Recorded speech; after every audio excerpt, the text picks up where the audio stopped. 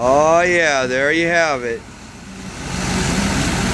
An excessive amperage, 300 amp alternator with variable voltage.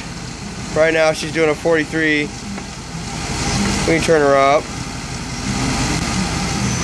Oh yeah, oh look at that. We can get some numbers now.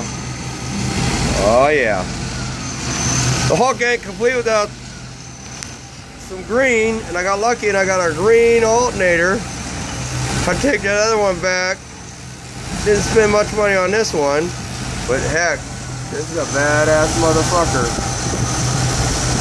We're gonna put some fucking voltage out now. Keep her at 14.4, no problem.